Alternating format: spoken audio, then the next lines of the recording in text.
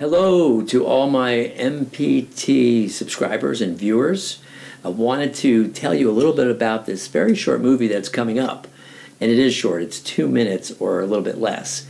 It is made of clips from a full-length video we did of a senior and family, which is coming out very soon. But we had used this battery LED light, and this one was more powerful than the last one I had.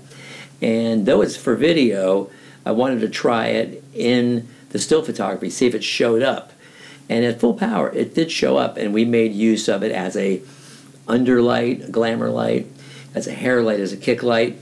It's not really strong, but it's there. So I know that's not the intended use, especially for me that's blowing out F11 all the time, but it did work.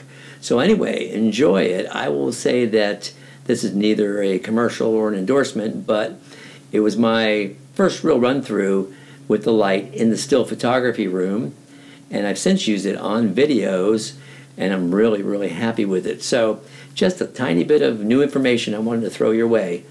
Thanks for watching.